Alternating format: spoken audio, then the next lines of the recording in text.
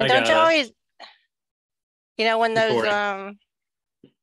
when the videos of the meetings are posted and they still have all the banter, that's always interesting. Like So, an episode of The Tonight Show. Hi, Kim. Hi, Christina. oh wow, we have and Kim's outside. Nice. It's a beautiful Oh, day. nice. Yeah. So Kim, I was just gonna look up. Oh, no, sorry, go ahead. I was just gonna look up that little thing we say about the remote blurb. meetings. Yeah, Got it. Do you have it? Yeah, I should used have to it. have Yeah, it. it's easy for me. I just have it under. I had it for a long time and now I don't know. Yeah, I have it under. I can easily look it up. It's under okay, Magic awesome. Word. You want me to open the meeting then? Yeah, if you open it Okay. and then Yep. that's Okay. Pursuant to Governor Baker's March 2020 order suspending certain provisions of the open meeting law, this meeting of the TAC is being conducted via remote participation. That is our official call to order, I guess. Yep. No. right, and that there'll be no in-person members of the public in attendance, but we will hear public comment remotely. There's a little bit. Okay, thank you.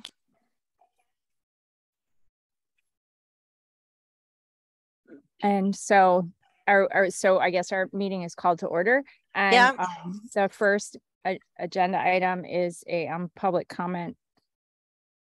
We don't have any members Which would not include anyone at the moment. No. And the second is the approval of past meetings minutes, which Amber sent to us earlier today. And there was a question that she had on the Thursday, July 7th. Oh, okay. Meeting minutes. That was whether or not we could actually approve. It says 5-0, but only 4 members are present. I don't know if you saw that. I guess we can approve. Can we approve with 4 members present? Yes. That's still a quorum. Okay. Yeah. Yes, that's what I assumed. But I guess we have to edit that, which is our Thursday, July 7th, because there were only 4 members present at the time. Stefan was of the vote. late. Okay, got it. Okay. Yeah.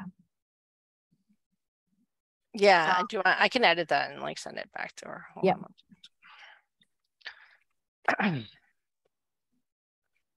And those were very extensive meetings, minutes, as opposed to our last meeting, which was on August 4th, which was a quick meeting. Right. Where the meetings are a little less expensive. All right, and I know, so Kim Bressup, right, she had emailed about today that she has another meeting. Amherst is back to having a lot of meetings.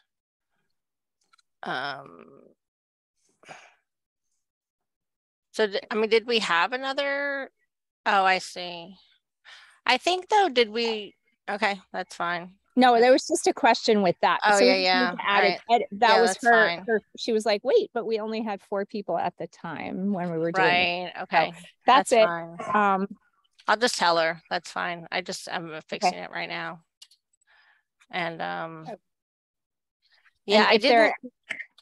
I'll just mention I didn't put anything about Lincoln Avenue on the agenda for today, but it can be like under our next business or something. But okay, it's still kind of coming back. So if everyone's read them, we certainly can take a motion to approve or amend. I'll make a motion to approve both sets of minutes. With that particular with that one change. Great. Okay. And that's a second. Second. Okay, great. All those in favor, Stefan, could you? Yes, great. Thank you. We're good. And everyone. Okay. So that is all 5 of us this time. Great. Yeah. Okay, thank you. Thank you. And I think the first thing that we're going to get is an update from the 2 of you on Safe Routes to School. Yeah, so Chris and I met yesterday about Safe Routes to School. So we didn't end up talking about Safe Routes to School as much as I had hoped. So we did have a nice We did have a nice on what has happened since we. No, I know. So we did have a nice kickoff meeting with Safe Routes to School with the school district. So Kendrick Park on August 24th. It was like Mike Morris was there, and there was a school bus and lots of things. And there was a table for Safe Routes to School. Lucy Friedman Bell, is that? No, what's her last? Yep, that's it. So Friedman Bell. So she is the Safe Routes to School coordinator for the 4 Western Mass counties, and she was present too. And we provided information to people about Safe Routes to School. We asked people to fill out a survey. We had a flyer for the Safe Routes to School program for Massachusetts is doing a big event on Wednesday, October 12th. It's like International Bike Walk, Bike, and Roll to School Day. And so they're working on some things, and the Amherst schools are talking about doing something at each of the elementary schools on that day as well.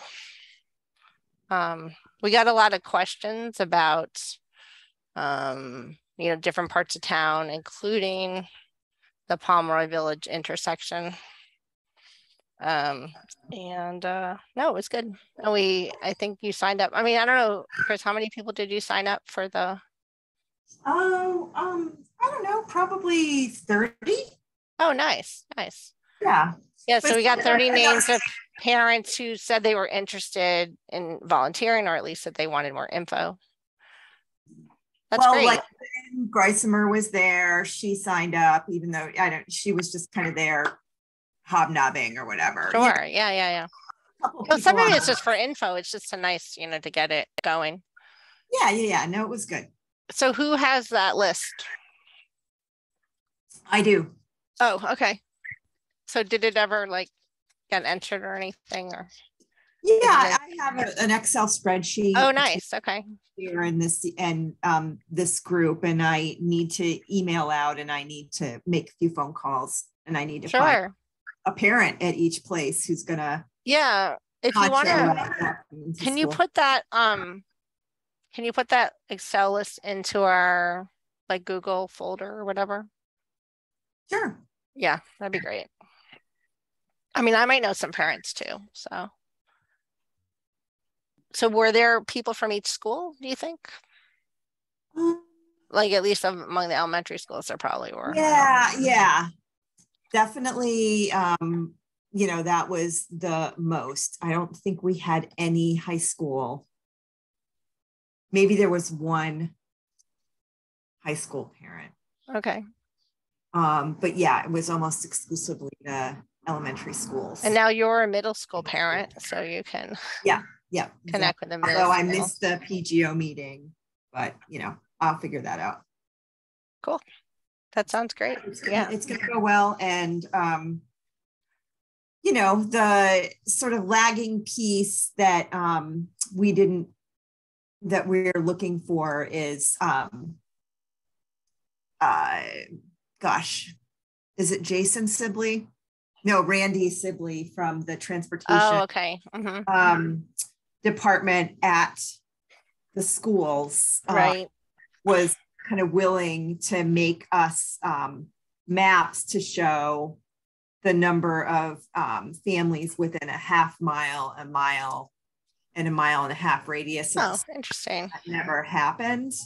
And I think that's important to know, because it sort of can help us set definitely realistic goals for, kids getting back and forth and alternative. Well, and I knew too that, we had presented at one of the TAC meetings this summer, right? We had presented our sort of overview summary findings from our field counts. But I think, as we, so one thing to the rest of the committee, one thing that we wanted to do is just sort of wrap, Christy and I talked yesterday about wrapping that up in terms of getting the district and maybe the town, just sort of our summary reports of our findings from each of the schools, and sort of, and then I had a summary document that just sort of talks about next steps and things. But it is helpful baseline data to have, just about how many kids are in each school, and particularly for Like I think about like Fort River,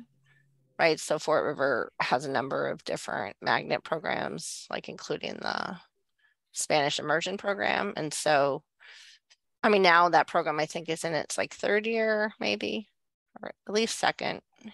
No, it's at least third year, I think. And so, so the question is like what percentage of Fort River students are still in the Fort River area, like close to the school, as opposed to like from a completely other parts of town? Because I know that some of the parents that I talked to at that back to school event were saying, well, you know, my kid goes to Wildwood, but I live in a totally different part of, you know, I live in South Amherst or something, right? So that's not really, it's not like they're going to be walking or biking to school. So very often. I mean, some will, you could bike, but you know, people aren't going to be walking as much and stuff. So, and it was interesting too. So this year when the district put out the school bus schedules, as I noticed, it was the first time that they didn't actually list like the number of kids at each address and stop, which they've always listed previously, just based on who's eligible to go, not necessarily who actually is going. But they, you know, they traditionally said, you know, like on my street, they'll traditionally say like 5 Blue Hills Road, like 3 kids, and, you know, which is one end of the street and then the middle of the street. And they always list like the street address specifically with numbers. And this year they didn't have any numbers. And then they also sent out, Mike Morris had sent something out to the elementary schools about how in certain neighborhoods and things are trying to consolidate the bus stops. And so not having them stop like at each kid's house is much, but to have them stop in like clusters, which makes a lot of sense, you know, from a time standpoint and otherwise. And it's a good, you know, it's always a good neighborhood experience too. I think there may be a state requirement that with kindergartners that they actually stop at each kindergartner's house, but from like 1st grade on, you don't have to do that. So that's good. It's good for the environment too, stopping less. I don't have anything to say in that regard. I have no idea if there was any internal change or directive.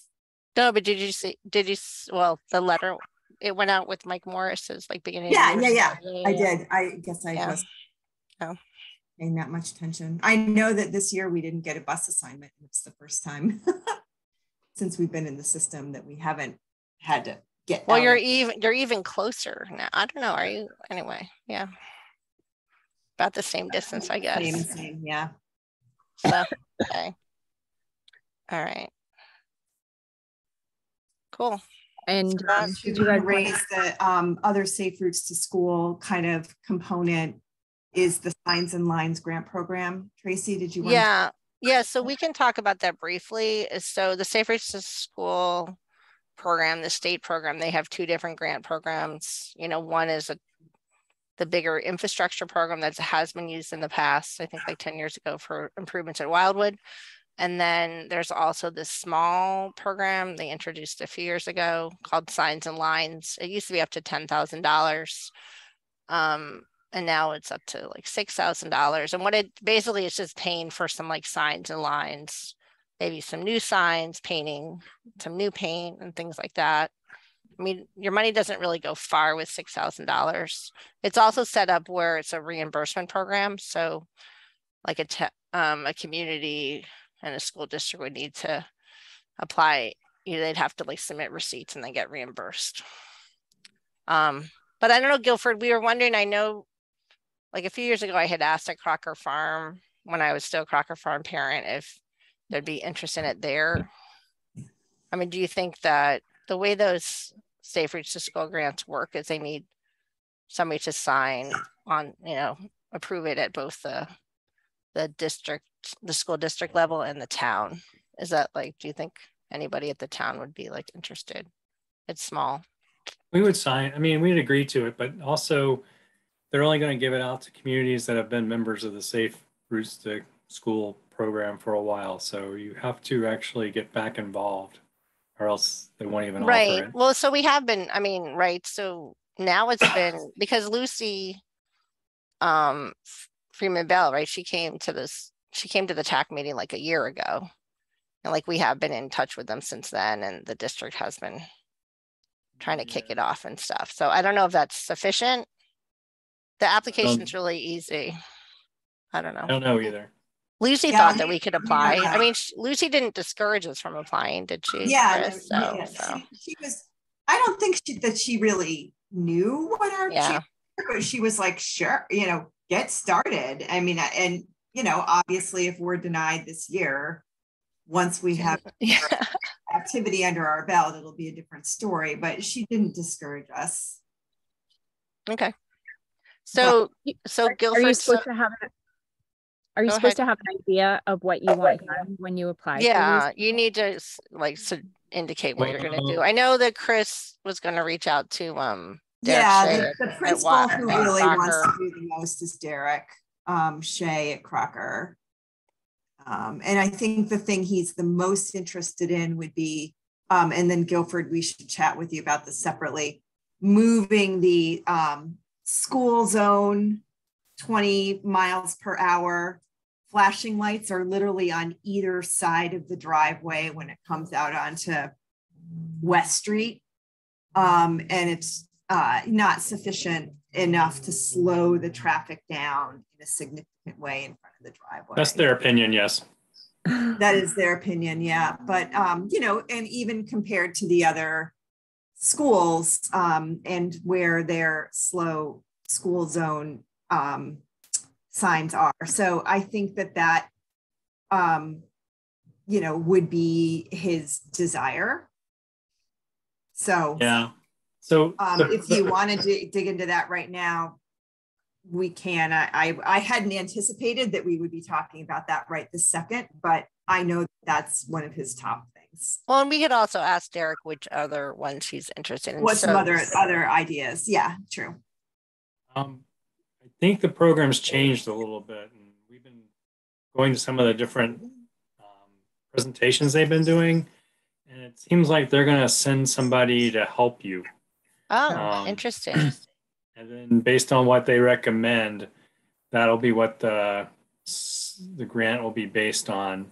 I mean, that could, I wonder if that's for the bigger grants, like the infrastructure grants, and not just the even signs and lines, huh? Okay. This is from what we can tell, they're trying to bring in their people, whether it's a consultant or a contractor or whoever, to do an analysis and then propose what should be done. Oh, okay. I'm surprised they're doing all that for like these little tiny $6,000 reimbursements, but okay. We like to pass money around in this state. So, all right.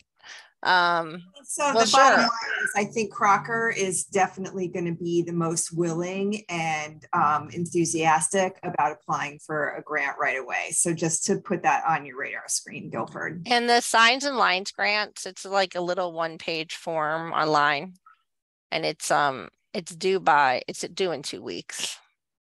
Yeah, and to submit it, you just need to have a tiny description and like a signature from the school district and a signature from the town. That's what it needs. So, but Guilford, if you're on board at least with like trying to do that or something, like we can, I think if we talk to Derek, and so. I think it'll be fine. Yeah. Cool. And like you said, we could get turned down anyway. But yes. But even the support documentation, it says, and get some recommendation. I mean, it's just the scale is so small, it just doesn't seem to warrant a lot of, but we'll see. Yeah. It'll be good to talk to Derek too about what he sees as like the issues around Crocker.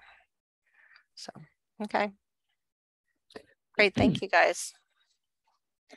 What is the walk to school Wednesday? Yeah, so that was the one that I mentioned at the beginning of the meeting. They put out a flyer. Yeah. Yeah, I saw that. Yeah, and so it's actually, as I said, it's for the whole statewide program for like the whole walk to school, whatever, Safe Routes to School program. Here's like the flyer. Oh yeah, I saw. And they put one out. And so one thing Chris is going to do is just follow up with each school about like what might be viable to do at schools. I mean, the main thing we were talking about maybe is like some walking school buses and having different events. And it would really be dependent on PGO volunteers and parents to like make it happen at each school, but and I'm anticipating that they won't all be happening on the 12th. Right, that's possible. That's the October time frame. Right. Yeah, so we had talked about trying to do like walk to school Wednesdays for all of October. Well, the 5th is Yom Kippur, and then there's this event on the 12th, and then the other 2 Wednesdays in October, right? Maybe there could be like one event at each of the elementary schools on one of the Wednesdays or something, depending on like what the interest is. Right. So, but just to sort of, introduce it and get parents thinking about it and hopefully get some excitement about it. So cool. Great. Thanks. And I know that like the Crocker Farm PGOs, well, they're having a back to school event. Actually on the 15th, which is the same day as the downtown block party. So I don't know, but we could reach out to the officers from each school too, and just see if there's what interest that might be. So, okay. Oh, and Chris Pressup is here too. Hello. Welcome. Hi, Chris. So our next agenda item is any updates from the TSO or other referrals to the TAC. I think Guilford has something. Sorry, Guilford. You have someone sitting in the audience. Oh, oh, it's Tate Coleman. Yeah, can we let him in, please?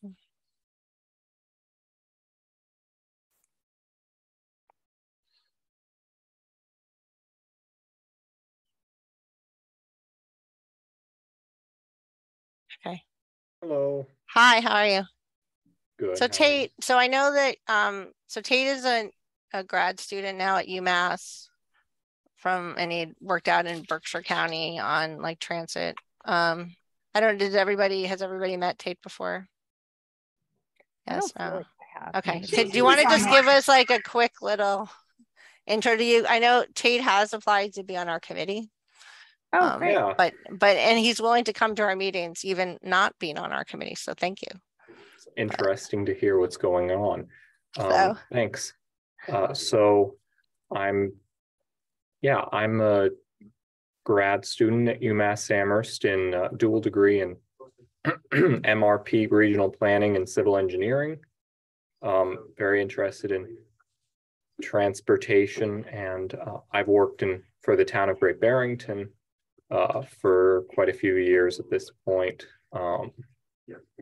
Right now I'm the micro transit program director, and been working in the planning office in various capacities.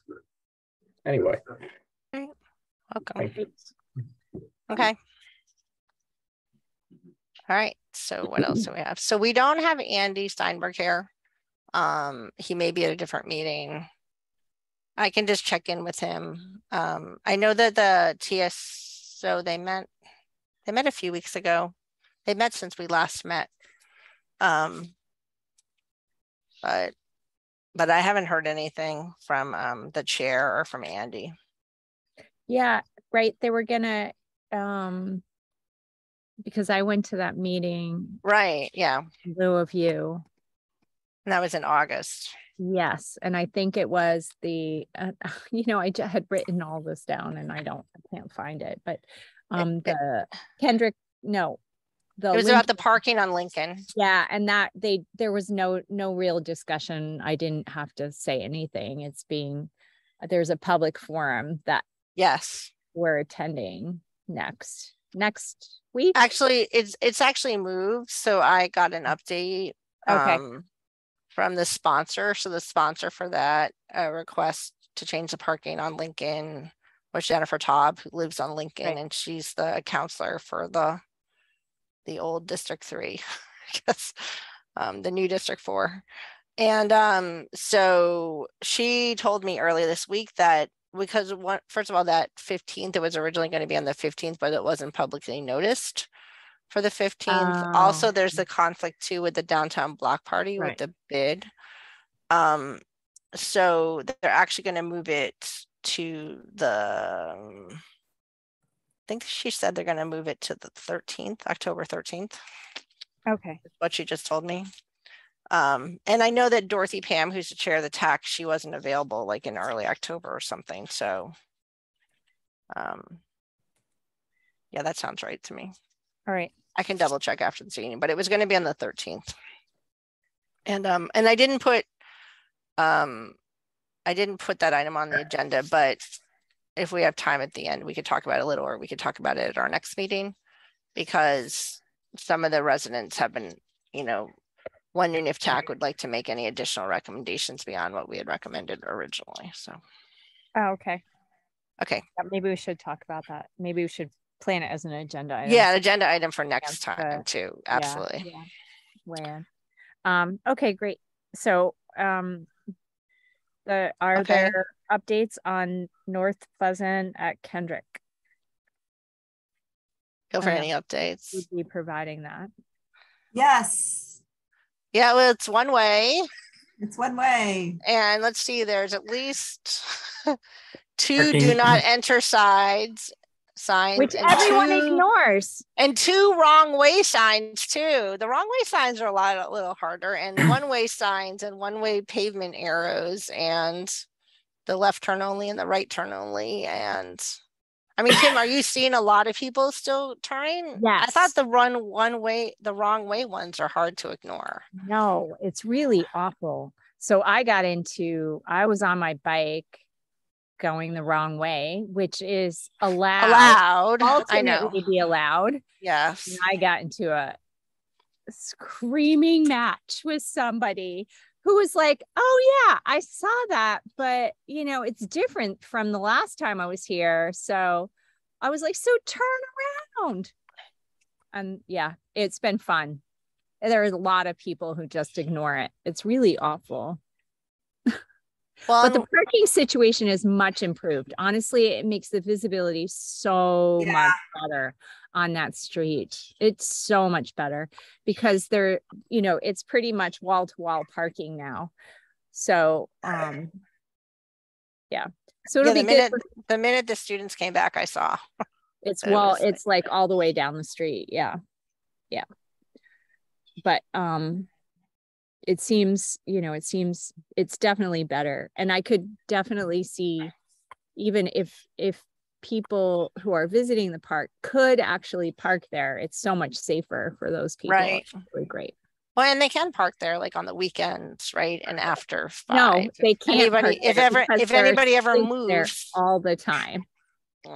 So, but ultimately they're going to be like some pay to park parts of that, right? So they will be freed up for people who are visiting the park. Yes. If you get rid of if you put the winter parking ban back into effect, you'll get rid of a lot of that as well. I'm happy with the winter parking ban. Who isn't happy with that? There is no winter parking ban. We got rid of it because there's because there's a lot of things developed where there's not sufficient off-street parking. So, yeah. Yeah, unfortunately, it looks like that's just a big parking lot now, but whatever, at least it's safer for site views there. So, and there's still the metered parking at the end and things. Well, at the two-way part, yeah. And on the other street, on Halleck, there's a couple meters on Halleck. And I mean, the pattern that I had noticed, and I had seen people who I think before the wrong way signs went up, like one pattern that people do a lot is like coming from the north, like coming from UMass and North Pleasant, is they would turn on to that section of North Pleasant, and then they would also turn on to Halleck, and they would like skip downtown. And so I did stop I did stop a car and say, it's now one way. Right. It's all marked for one way. And I think personally, initially, I mean, it first went up that day of that event with the public schools, like the back to school event. Yeah. And so, I mean, but there's been the more signs. I mean, the wrong way signs and things they're pretty hard to ignore. Like people might be like looking down and just doing what they always do. But I mean, now there's enough signage that people should be noticing. Hopefully. I mean, and if it's a big problem, I mean, maybe there needs to be like some enforcement or something.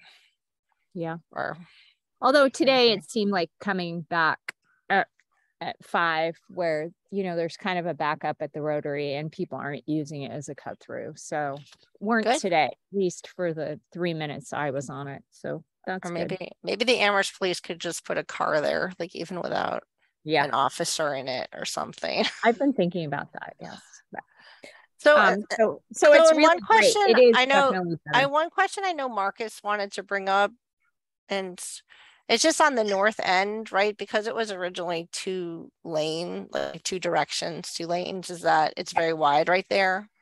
And that the DPW crews, they did mark it on the pavement, so that it's to say stay in the 1 lane only. But then, I mean, I guess there could be really wide turners or something, but I mean, is it possible to even have like I don't know, like a temporary barrier or something No, it's at you all? can't. No, because trucks can't make the left turn.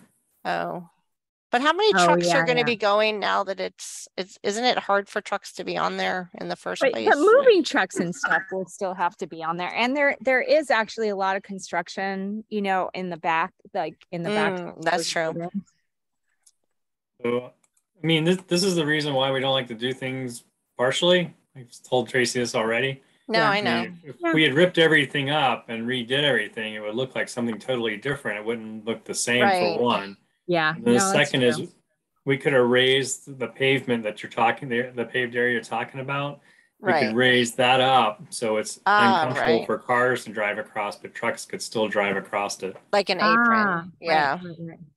No, I agree with So- you, Guilford. I mean, ideally, right, it all gets done at the same time, but there isn't the funding. And I mean, what if it's not in like next year's work plan either, right? It needs to But have the, honestly, I and feel like it's Kim a is lot seeing like a safer. huge It's a lot safer, it's a safer. lot It's a safer lot already. And safer. it's all, It's a lot and I safer. think, if there is some police enforcement or whatever, not even ticketing, just like letting people know. And this, I mean, there's enough signage now. Like, I think it will get out of people's head to do it. Hopefully. Just removing all those the obscuring the sight lines from the driveways really has made that street a lot safer.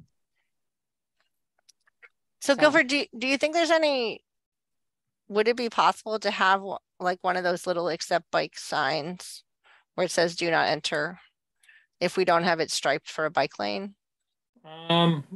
We've been talking about it. We've kind of run into some opposition to that. Oh, okay. Doing what? Well, I was just, so I had suggested, I mean, I had asked Jason and Guilford just about in some places, and they do this in like Cambridge and Somerville and parts of Europe sometimes, is you have these streets that are considered bike streets.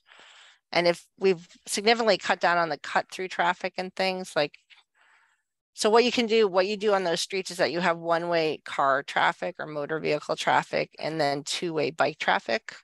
And that you don't, on some of them, you have bike lanes designated and marked on the pavement, but a lot of times you don't. You basically will let the bikes bike where they feel like the safest, which hopefully isn't in the middle of the road and things.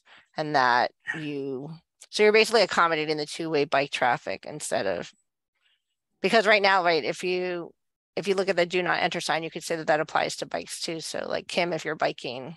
Oh yeah, no. I got into an argument. Yeah, I got into an argument with a guy in his car about that. So, I couldn't explain that I'm on the committee that like just, and I know that this is two-way. I didn't get that. Well, I was arguing, but yeah. So I mean, the studies haven't shown like an increase like risk to bicyclists or anything if that happens. And I don't know, part of me too would even argue that even when the road is redesigned, like if you're going to have all the back end parking and also we're still going to have on the west side, you're still going to have all those driveways.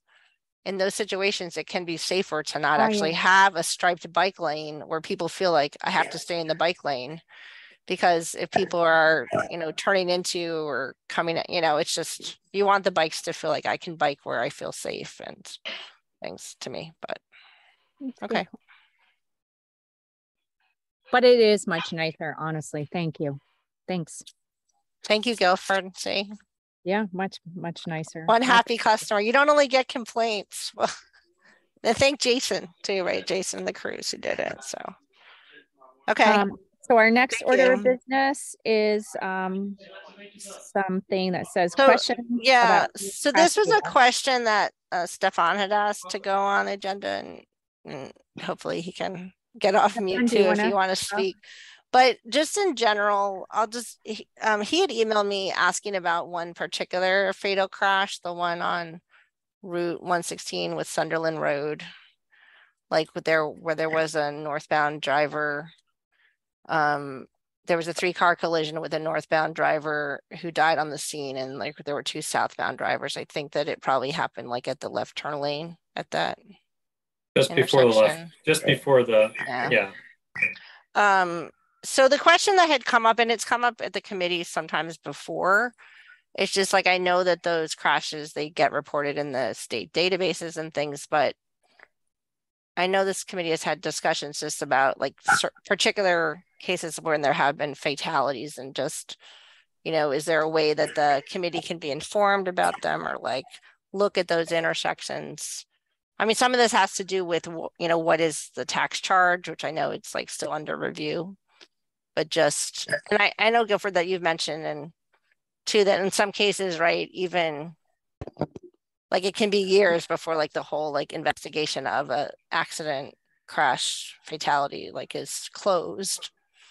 But I didn't know, like, for example, when the crash reports happen, like when there are crashes and the reports are generated, like who gets them at the town, and like generally, or is it all just sort of in like the state system, or what happens? Like you don't see it show up into the state system until it's been released, and they're not going to release it until they're done with their investigation and determine what charges to file, if there's any charges. Right. Okay. And what's the time frame for that usually? It can take a while. But they can show up. They can show up in the state database for the crashes, like the online portal that Mass DOT has, like within like a month or 2. That's just but they're just recording it, right? They're not telling about it or anything. Yeah, it's just a summary, and that's all you'll get. I mean, the police hold them until they're ready to release them, and then they're released. Okay. So, and when the police release them depends on the investigation, what's going on. Sure. The police may never release this one because it's not a town road. Oh, okay. It's in Amherst, but the accident happened on a state layout. On the 116. Mm-hmm. Right. Yeah. Okay. Got it. But if you notice when you drive through the intersection now, they've marked it for aerial survey. Okay. So they imagine that Bao Lang has got something going on where he's going to look at the intersection and look at probably making some changes. And Bao Lang is the intersection guy for District 2's Mass DOT office in Northampton. Okay. Yeah. Thank you. That's helpful. Yeah. So one thing I did, because I had pulled like the state crash database, the one that's online for the last like 20 years. I looked at it to see how many crashes were recorded there. And there weren't that many, like compared to other parts of one, like compared to, for example, like Meadow Street or something, right? I think I only found like 7, even over that state database online. I'm not sure how complete it's probably their best records, but it only had, over the 20-year period, it only had, I think, like 7 or 8 crashes. And most of them were like single vehicle crashes, property damage only crashes. There was only like 1 or 2 that had like any kind of injury or potential injury reported. They all get reported on that database. No, right, yeah. No, but that's what I'm saying is, like, if you look over 20 years, the fact that that particular intersection had only had like 7 or 8 crashes, most of them are like single vehicle or property only crash. Like, there's not a high, in terms of like which intersections have the most safety issues, it's not one of the highest, but no, it's not. So, like compared to Meadow Street or something, like there's many other ones that are more. So just like for context of it, yeah, okay. Yeah, I Top guess. three. Yeah, I mean, I guess. So, I mean, just, you know, because like there was the one in like the North Amherst crash on Northeast Street, and I don't know. I mean, so I guess, and again, this could point to like the tax charge, like if the town ever reviews some of them, like does the town ever end up reviewing like crashes, like fatal crashes or serious injury crashes that have happened, to say, is there anything that we should do differently at the intersection, or only do you do it like over a longer period of time, or you know? Well, there's things we review, some are not reviewed. Some there's some circumstances that aren't even really in the report that come out and decide not to make any change. Right. Okay. So, you know, there were those 2 awful incidences on campus lately. Now you, last fall, spring, I don't know when it was. They were in the spring. Yeah. In the early spring, right. But are those, you said those aren't considered streets? How are those? They're reported. They're in the database. They are. Okay. Yeah. They're not really streets. Yeah, right. It's just an accident on UMass campus. That's how it's kind of, they give the location, but it's really not tied like our accidents are to it, because it's not a real street. It's a fictitious, yeah. And it's not an Amherst, like a town of Amherst. Yeah, it's not a town of Amherst Street. Right. Just curious. Thank you. Yeah. Stefan, did you have any other questions? Does that answer the questions you had? Yeah, it does. I guess it's unfortunate we can't really get the information because it was a pretty bad accident, obviously. And I understand Trace saying, you know, there's other areas in Amherst which have worse, you know, more common incidents that have occurred. But I don't know. I mean, I guess just particularly because it is a fast road. I mean, it's 50, quote unquote. Meaning, you know, people always don't do that, but. And especially, I don't know, like I've driven through there many times, and just having a turn lane with no warnings, it seems very, just I don't know, very vulnerable to people just sitting in that lane with people passing at 50 miles an hour, you know, a few feet away. So I was never a huge fan of that turn, particularly or passing people. But I don't know, if we got more information other than, you know, knowing an accident happened there, which we all know of, that would be useful. I guess it's not really up to us, unfortunately. No, I agree. Well, and I think too, like Stefan, right, what Guilford was saying is that the District 3 Mass DOT, that they're looking at, like they're already indicating, at least, you know, in terms of marking it up and stuff, that they're going to be making some changes there anyway. So yeah, I mean, if you drive through, you'll see the survey markers. There's 4 corners. The 4 corners are marked, and the intersection, the accident, which is still marked on the road, is definitely in the middle of all the what they're surveying. Okay, that's good that something's happening. So it'd be interesting to see what comes of it. Well, and I mean, to Kim's questions about the UMass campus, right? The UMass has made a lot of improvements on Mass Ave. So, and in other sections too, right? Like also Commonwealth Ave and things, right? Like the Gazette article said it was like $2.5 million of investment on pedestrian safety and things. And it's great to see, especially on Mass Ave, because that's always been like one of the highest crash locations on campus, or at least like the last few decades or something. Well, at least where those crashes and fatality occurred last year, I mean, that was totally,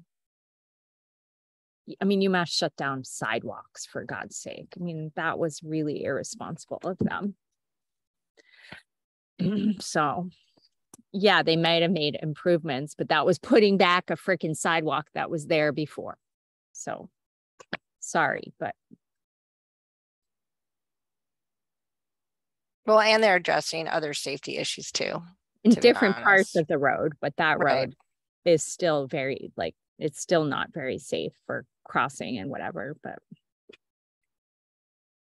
It's not our road, so we can't do anything about it. I think though that I saw, like, among the improvements, I feel like they're making like speed tables and I mean, there are improved If we're doing crossing. something over the summer, but I haven't gone, I actually haven't, Yeah, it's pretty usual huge. Yeah. Actually, it was a little ironic to me, at least, because I work right on Mass Ave, and when they were in the process of making all of those improvements, they actually had like closed the sidewalk in the crosswalks, like in the sections near the improvements. So, which was, I mean, you know, so they were like working on them, and they were trying to get them done before the students were back, and everything was reopened before the students were back. So Good. I'm glad to hear yeah, that. hopefully it will be safer, but okay. Wow, we're whipping right through the meeting. Great. Next item are yes, so we just had continuing items. I've just been leaving these on the agenda, but just this whole bicycle pedestrian priorities network map. I just didn't want to lose sight of this, just because it seems like as some of these conversations are happening with the council about, you know, sidewalk improvements, or even with street lights or things like that, about like having identified like where the pedestrian priorities are. Now, Guilford, you didn't have any updates on it, right? So I think we're gonna have to see if, you know, I know that don't we just need a student, somebody to finish it off, like do the well, and Ollie has started, like she's doing the double program that I think it's the same program that Tate's doing, or at least she's a full-time grad student again. But hopefully Mike Warner had contacted me a few times about it, so we're just gonna have to wait a little bit. Yeah. Well, I mean, the problem I see with waiting is that the streets are changing and the priorities are changing, right? Because Wildwood is no longer going to be a school, and we need to add more notice to where the new mega school is going to be. So I don't know, we have to pay more attention and probably put more priority down there now. So the more we wait, the less relevant it becomes, right? Is the mega school override going to pass? I don't know.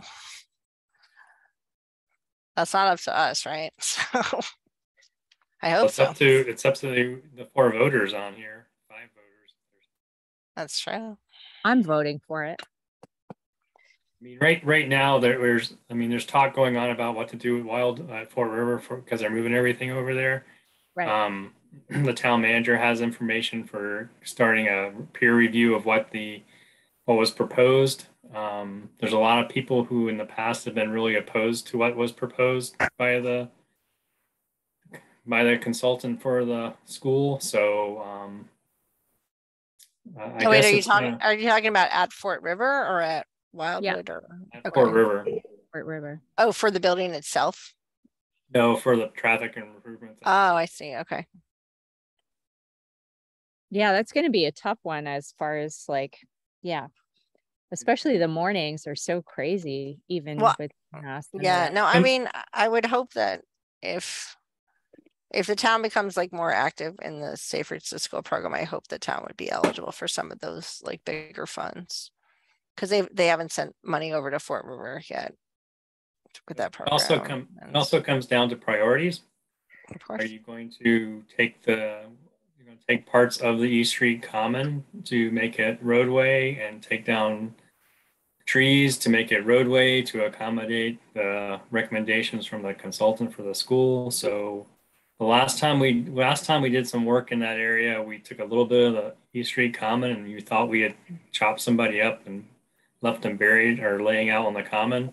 But that was 10 years ago, so maybe it's a little different now.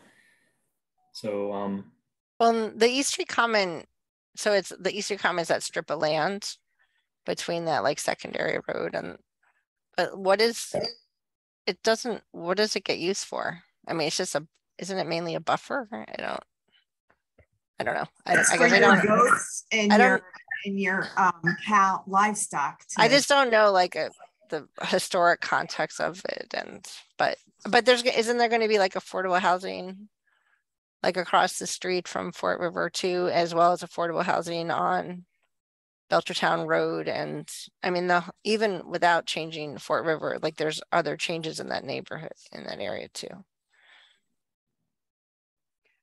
Yeah. And with that, and the new housing that's on that street, I mean, wouldn't, like across from Fort River, wouldn't it actually need to have, when you maybe need to make some like road improvements over on that side too? Like, isn't that like a one-way street, or? It is a one-way. I mean, so you need to make some change, like there need to be changes for that too. Think about.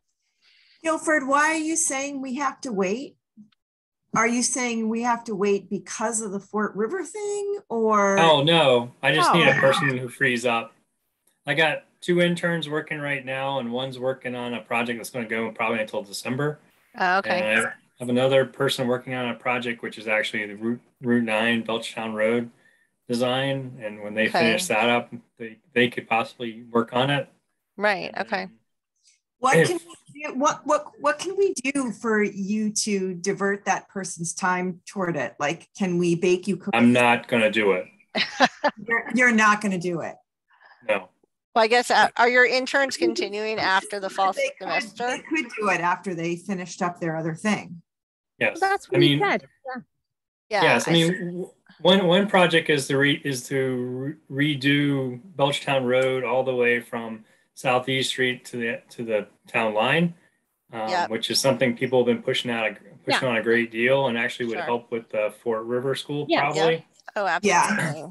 So that's that project has been languishing, and this person's working on that pretty much all the time.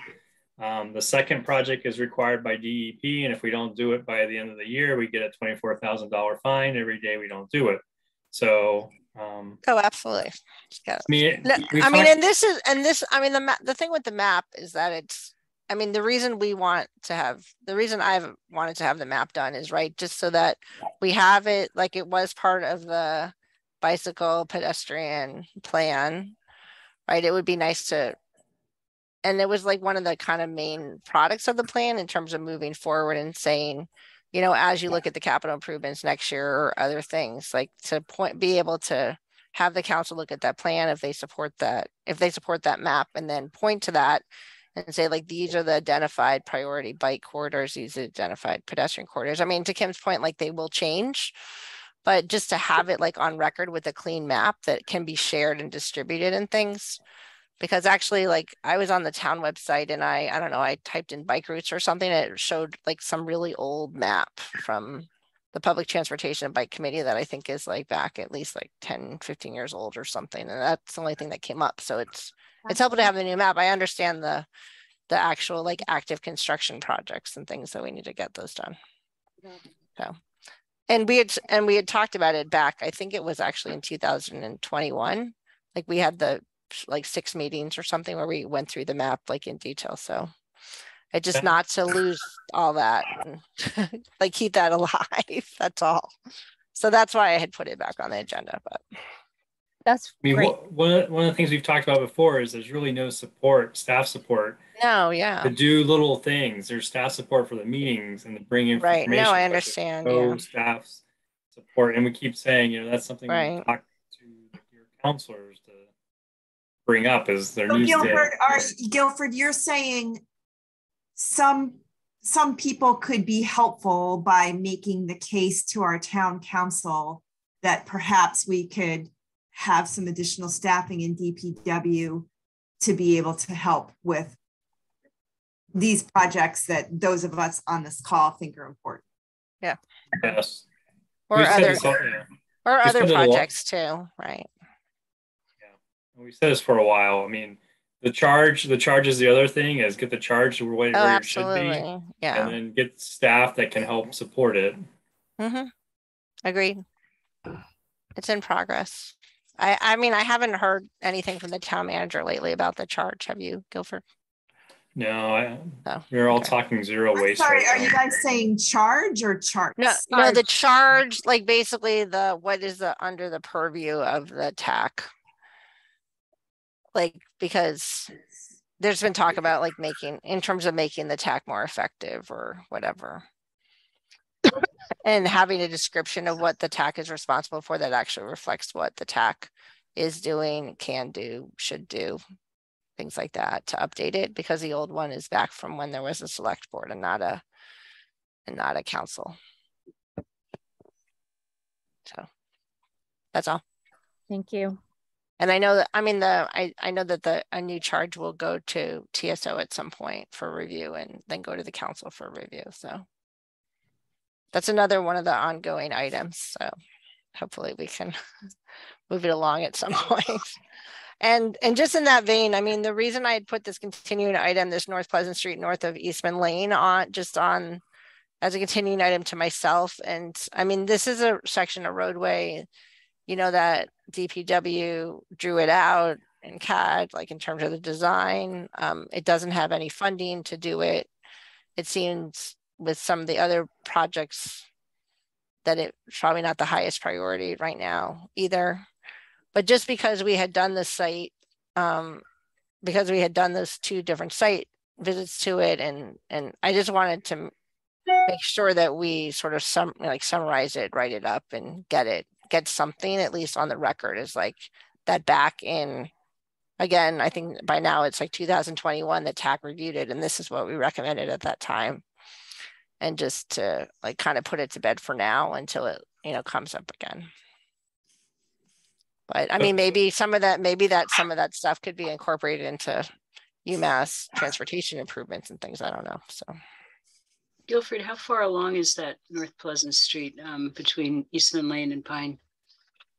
Council's seen it, and the council's given theoretical approval to it. So it's just a matter of starting to move along little pieces of it. So this is one of those things that could potentially be on the CDBG list of things that could be paid for with CDBG money. Parts of it. But yes, because it includes like lower income residents. Oh yeah, in some of those so we're complexes. Looking for projects to put on that list right now. Definitely, it could use some it could use sidewalk improvements on. I mean, so the larger project, you know, has a widened sidewalk on both sides, and I think, and it has it like switching, like the bike route switching across the street. And some sections of the sidewalk are very narrow and they're overgrown and the lighting is poor. Yeah, I remember seeing the plan. And I think that's a great project. So, and that's a really high, I mean, I know on our site visits, like when the students were getting off the bus, you know, after school, the UMass students, is that there are places where there's a big gap in terms of how far you go in between crosswalks. So they're crossing the street, but then you also see them walking along these like narrow sections that really, it's like a huge footpath without much of a sidewalk, but that's just where they all go. So one thing with CDBG projects is you have a certain amount of money to spend and you have a certain amount of time to spend it in. And it's usually not enough to finish a project. It's usually enough to do part of a project. So in this case, you know, we may have as much as $1 million, but it's going to be divided among 3 projects. Sure. So it means you've got $300,000. So I don't know how much of that project could be done for $300,000. Yeah. Because now also, I mean, the times we visited the North Village wasn't, but now North Village is being recreated, right? So when we were, it was all closed off or under construction, but now students are starting to, and families. Yeah, so they were saying, right, the North Village, the new North Village, whatever, I forget what it's called, but it's still under, it's a family, it's grad student family housing. But it's like also, it's low income too, usually, yeah. And that there were some units available for occupancy this fall, but that it's also, they're still building it out like the rest of it. So anybody who lives there is in the middle of like the construction. But yes, but I mean, I guess no, for sure. Yeah. When we were looking at it, it wasn't that one. No, absolutely. More families and small people. Absolutely. And also it is low income housing. Right. I was going to ask if that would have a bearing on applying for a grant, because that whole complex will be reopened, I would imagine, by next year. Yes. Well, you have to show with the CDBG project that it's serving low income people. Right. So that's what makes this appealing to me, that, you know, I think that would be pretty easy to show. Yeah. But I don't know how Guilford feels about that, and whether it's worth it to do a small portion of this project with that, you know, kind of money, a few $100,000. I have no preference. I know there are people in town hall who do have preference about using CDBG money or any town money right now in this area. So they have preference against it or preference for it? A little bit against it, I'd say. They see other things that are more important for the general population of the towns. Okay. Well, that's my feeling. Yeah, it's good to know. This is something we're going to be talking about in the next few months anyway. So yeah, I mean, CDBG, the committee's already meeting, and like, what's the time frame with the CDBG grants, Chris? Well, the CDBG committee is meeting, but they mostly talk about social service projects. Okay. The capital projects are initiated by town staff. Okay. And then they make it into like the capital improvement plan, right? Makes it into a CDBG grant application. Right. Got it. If you have plans that are already developed, it helps you to get the money. Like we used CDBG money for Mill Lane, right, Guilford? We did. Yeah. So that's an example. And also East Hadley Road.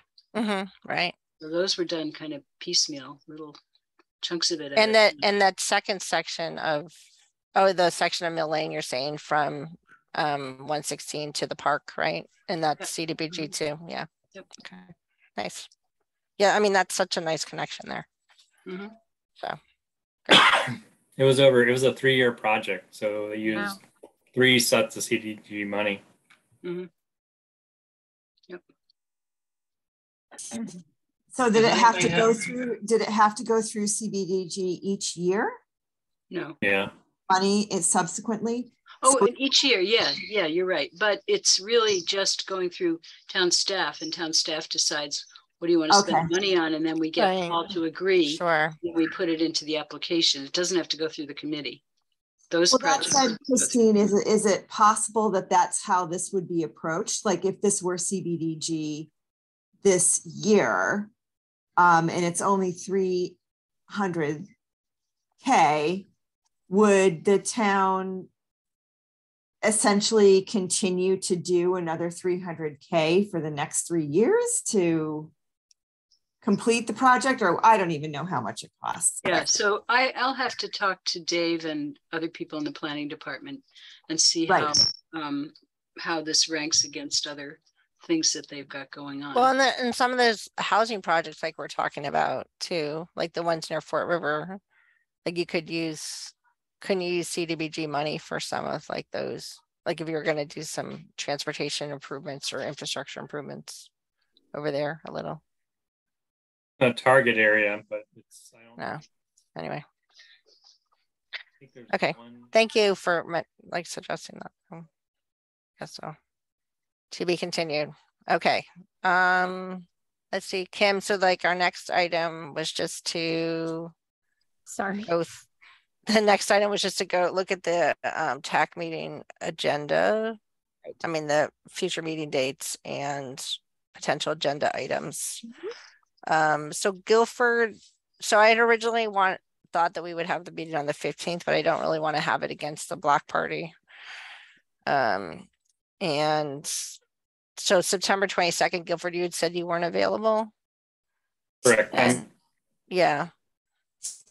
So do you think Jason can be there? Jason? Oh, that would be great. Okay. Thank you. That would be awesome. September 22nd. Is that what we just said? Yeah. So September 22nd, and Jason will be here. Alrighty. Guilford, which will be great.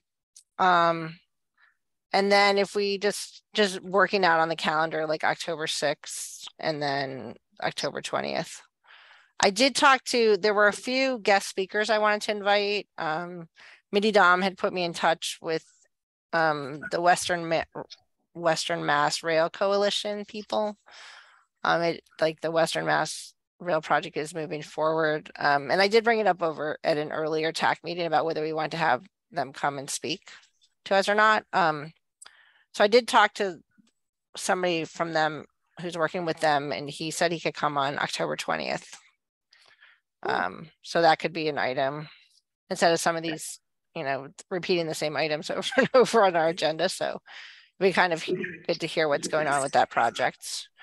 And then I also have been in touch with Valley Bikes, and their outreach person just got back to me today, and I wasn't clear. She said she was available to come on September 26th. I told her the dates of our meeting, so I don't know whether she meant to say September 22nd or October 6th. So I just need to clarify from her, but we'll also have her come to one of our future meetings. Because what about go ahead. What about a PVT that we used to have the PVTA rep here, and that was all disrupted during COVID and things were all, but I'd be really interested in seeing how Ridership is doing these days and the things they're thinking about. Right. So we have had the Amherst rep to the PVTA come to our meetings, but we could also see if anybody from UMass Transit wants to come too. I mean, if we want to. I'm just interested in how. Oh yeah, for sure. New routes. Or if they're cutting, I've heard they might be cutting back some things. I'm just curious, like, what that's looking like these days. Yeah, no, that's a good item. Like we used to get pretty much every season, it seemed like we had like every few months we had that. Oh yeah, I think we've been inviting him. Oh, okay. We've been inviting Doug Slaughter, who's the rep, like at least once a year or once every 6 months or something. Well, a long time ago, Glenn and Al Byam. Glenn's retired. Glenn and Al are retired. Oh, okay. Actually, they're hiring. UMass Transit, they're hiring for new. So Glenn was a UMass person? Yeah, he was the head of the operations after Al Byam, and he was assistant before that. No, those are good ideas. Other potential stuff for the agenda is we should probably have, just to do it like once a year, to have an election. If anybody wants to, be a co-chair, vice assistant chair, or anything, and we can keep the status quo, but just offering it up. And the other thing I would like to bring back to the council, to the TAC, is just a discussion about Lincoln Avenue parking. So the public hearing did get put off until mid-October, as I mentioned earlier.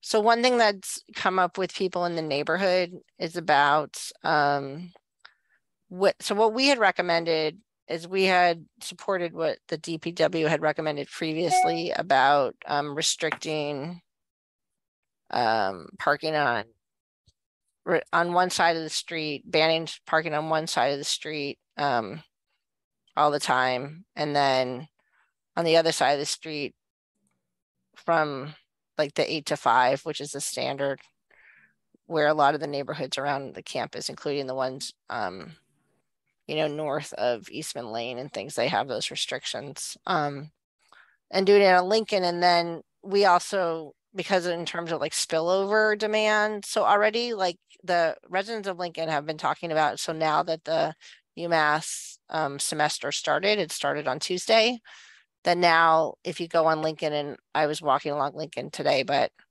it is like wall-to-wall students like parking in the places on street where parking is allowed. Right. If you looked there last week, there was almost nobody on street, and now it's wall to wall. So they had asked, so one thing we had done with the spillover is currently on Sunset, south of Elm Street, that there's actually no restrictions on parking on either side of the road. We had recommended it be on one side, that it be banned on one side. Just, it didn't seem like it was necessary to have parking on both sides there. But some people on Sunset and on Lincoln have been asking about maybe potentially if there should be a recommendation to restrict parking on the other side of Sunset too, because they are really concerned about that if the parking is restricted on Lincoln, that people will just move over to Sunset because it's so close. So I don't know. We could put this on a TAC agenda item before the public hearing to see if we wanted to make any additional comments, and I can circulate stuff back. So just for food for thought. Yeah. And did anybody else have any other, items that they want to put on future agendas? Can we talk at some point again about East Pleasant Street? We had talked about extending the sidewalk. Yeah. Where it ends now at Olympic, the entrance to Olympic Village and Olympic Park. And I believe, Guilford, wasn't there going to be some sort of a study done about that corridor, or am I remembering that correctly? Yes, we had a surveyor come in and survey, and then we have the draft survey in the office now, and we just going through it. Okay. So Guilford, could we get an update from you at one of our meetings in October or something? Do you think it would be ready to share with us? Sure. Sure. Great. Okay. Thank you. Yeah, actually, if you want Jason to tell you where it is, you can ask him. Oh, well, when Jason's here, we're gonna That would be only existing conditions, right? Existing. Yeah, we haven't gone through and verified they got everything they need to get in the survey, so that's where it is. Okay. Thank you. Do we ever want to bring back again the possible reconfiguration of traffic around the South Amherst Common? Because there was a really good town plan that looked great.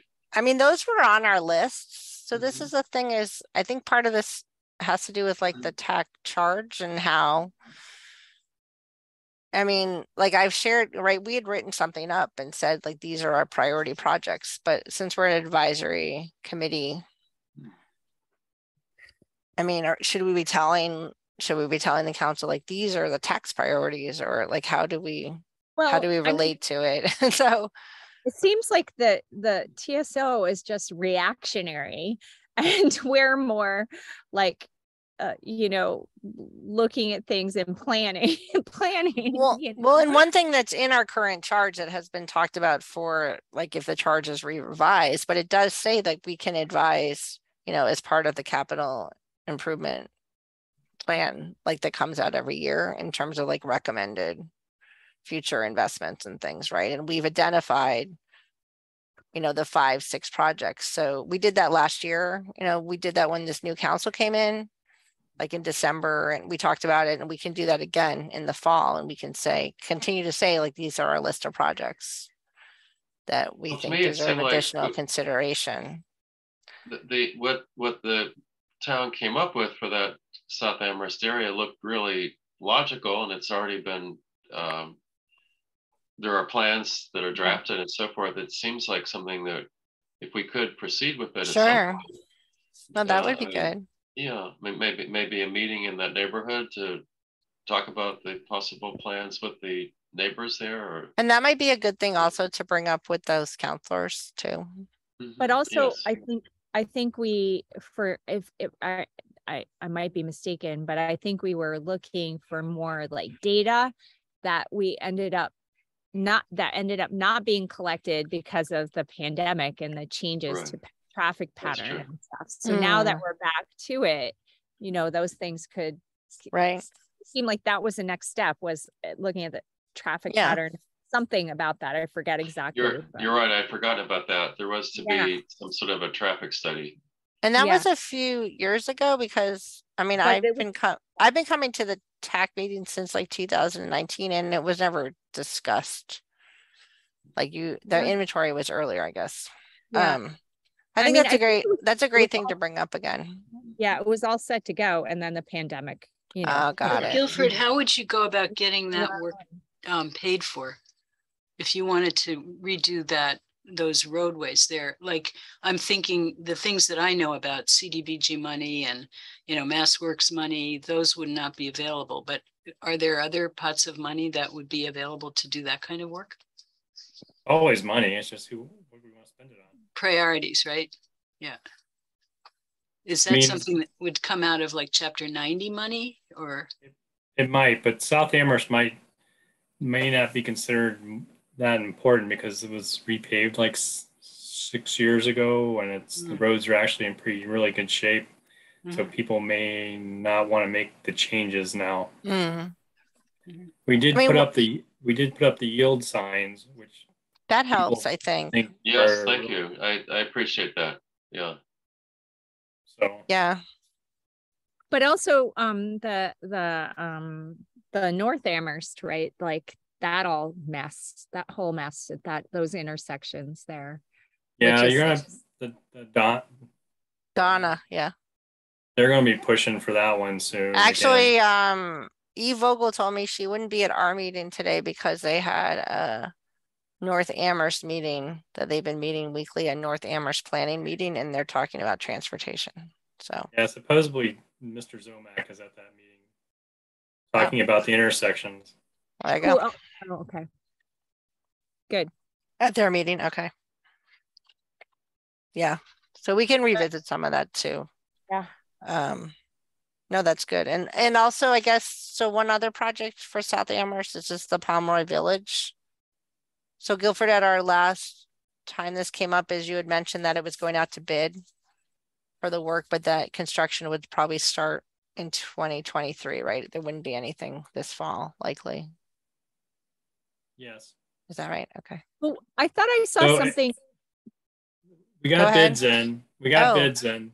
The contractor is going to probably be Caracas. That's the contractor working on Route 9. Okay. We're about 400 grand. Well, actually, we're about 5.5 million. Oof. No, 550,000 over is what we are. That's what we are. Wait, and how big was the grant? The grant wasn't that. The grant was 1.5 million. Oh, that's not good. So we'll work it out. We'll get started. It's probably some drainage work we've probably done this year, but we're not going to probably start doing the bulk of the work until next construction season because of the supply issues with granite. Okay. And so wait, you said they're also working on Route 9. Where are they working on Route 9 now? This is the contractor doing the Route 9 project. The Route 9, you're saying the one between University, the MassDOT one? Oh, okay. I thought I saw something in the paper about the, just north of that intersection, the bridge that you can't cross over the sidewalk anymore. And I thought I saw that was getting fixed. Yep, the bridge will show. They made the bridge. The bridge was constructed middle of last month, and they deformed it for just a couple weeks ago. It'll probably be delivered sometime in October. It goes to the Conservation Commission on the 14th or 15th for their blessing. And that's it. Wait, so the bridge you're talking about, that's the one near Groff Park? No, this is the little pedestrian bridge by Pomeroy and 116. That now has the Crocker Farm. Yeah. That now has like the concrete. Oh, that little thing. Oh, yeah. No, I was just the culvert. Yeah. Yeah. It has the vehicle launching device in front of it. Yeah. Right. No, I was just wondering because those sidewalks are so. I was thinking that little corridor is such a nice corridor between where that new intersection, the new town little center will be, the Pomeroy Center, and cool. But the sidewalks there are so bad. I was just running through there on some Wednesday. No, I gotta take off. No, okay. Yeah, I think we're wrapping up, right? So we're pretty. But those sidewalks could really use it's such a nice. It would just continue things so nicely because those sidewalks are just so awful right there. And it's good that project is getting done. That the Pomeroy Village, the bridge project, and now but it's like this ugly place right between those two, the school and the Yeah. So one question I was wondering is with the did some of the 5 sets of RFBs, the rapid rectangular flashing beacons that got ordered, did some of them get installed? No, not yet. They're still on the list. So like Pine Street has two. I didn't realize Pine Street has two. Like they have one low, like down near UMass or down near 60, and there's an upper one. Is that right? Like near Cushman. There's one at Cushman. There's one on Pine Street. It seemed like there were some in North Amherst that I had never really noticed before, like on near Cushman. There's actually, I think, 3 sets on Pine Street. I guess I don't know where Pine Street ends. There's one like going towards the tracks, but then on the lower part of Pine Street, there's 2 on the UMass end, and then there's one. Yeah, okay. So I was like, wow. And is there like a list somewhere? I mean, we don't have that many of them in town yet, but there isn't like a kind of running list of like when those get put in or something. So, if in like when 5-10 years, put in? No, when the RFPs or something like, 5 or 10 years, we could say, where are those RFPs in Amherst or anything, anyway. Well, there's a list of where they are. I mean, okay. There's a maintenance list of where. Oh, there's a maintenance list. Got it. Okay. So it looks like we're coming to the end of our meeting. We're coming to the end, and we're great. That's great. Hey, is Kim at the back of your move to adjourn? That sounds good. Oh, and I did want to say, I mean, Stefan is here, but he got a new job if he wants to tell us briefly, but that was my little announcement. Sure, thank you. Yeah, like I mentioned, Tracy, I only emailed her last night about this late last night. So I wasn't like keeping a secret from anyone. No. But I was just very busy, and I only started it about 10 days ago, the previous Monday. But I am currently the district legislative aide for State Senator Eric Lesser in his office. That's why I was joining from my phone today, because I was actually coming back from the State House, and I'm there about twice a month. Yeah, and otherwise I'm working in the first Hamden, Hampshire district here. So with that being said, I am still living in Amherst and planning on continuing to live in Amherst. This rule is only until very early January. January 4th is when the other senators get. So unfortunately, right? Like, so sure. Eric Lester, when he was running for lieutenant governor, he didn't also keep his seat. And so, but he's good for Western Mass and transportation and stuff. So. That's awesome. And hopefully his successor. It's great you get to do that work. Yeah, hopefully. It's good. The last thing I want to ask really quick before we adjourn, and I don't know if this is mentioned. Sorry. Yeah, sure. But I especially, I don't know I think Guilford's still here if he is. But are there any updates regarding the roundabout here at Pomeroy and West Street 116 near the Speedway gas station? That's what we were just talking about that. It went out. It sounds like they have a contractor who's going to do the work. It's mainly going to start in the next construction season. But okay, and it's over budget, as everything is these days. Yeah. So when is the construction season? Like. Is that spring 2023? More than likely, yes. Okay, good. That's all I wanted. And there's like a time frame too, right, Guilford, in terms of that project? I don't know if the state or whoever. Wasn't it Mass Development Funds or whoever, if it's being extended, but there's a time frame to spend $1.5 million. Okay, which I think we'll hit that easily. And then unfortunately, right? Then we'll finish the project after. Yes. Okay, got it. Great. No, that would be a huge improvement there. So. All right. Thank you all. Thank you, everybody. Chris and Guilford. Thank you. See you next month. All right. Take care. Congratulations, Stefan. Yay. Thank you very much. Thank you. Take care. Thank you. Bye.